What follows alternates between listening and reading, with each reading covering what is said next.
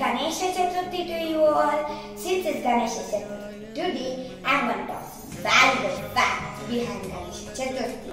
So, let's get started. Ganesh Chaturthi is one of the most favorite festivals of Hinduism.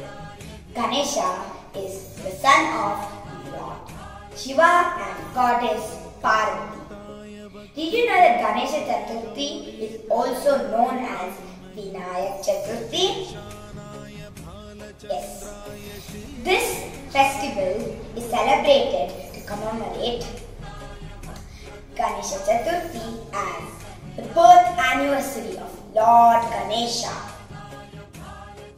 Did you know that Ganesha has 108 different names? Some of them are Gajanana, Ganesha, Vinayak, Lambodara, etc.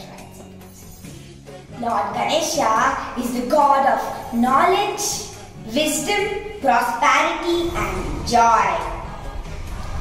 Did you know that Ganesha Chaturthi is mostly famous in Maharashtra, Karnataka, Tamil Nadu, Andhra Pradesh, and apart from India, even Nepal, Thailand, UK and US celebrate Ganesh Chaturthi. Did you know that?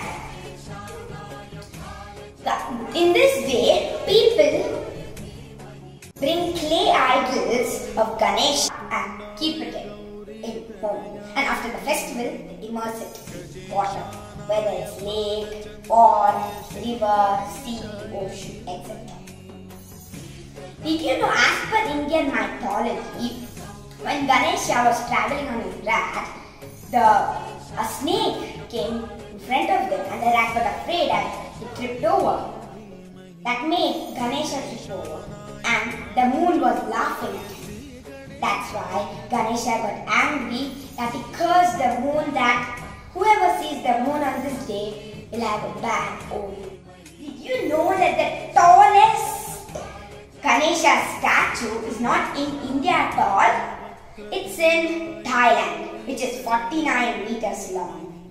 And Japanese call Ganesha as Kangatin or Vinayating. It is worshipped since 1000 years. In 1893, Lokmanya Tilak wanted the crowd to come together and create social gathering. This may help the country India to create patriotism, but Britishers weren't letting that to happen. This way, Lokmanya Tilak was the first ever man to celebrate Ganesh Chaturthi. I hope you enjoyed my video about Ganesh Chaturthi today. To see more interesting videos like this, please subscribe, press the bell icon, like my video. Bye bye. Thanks for watching.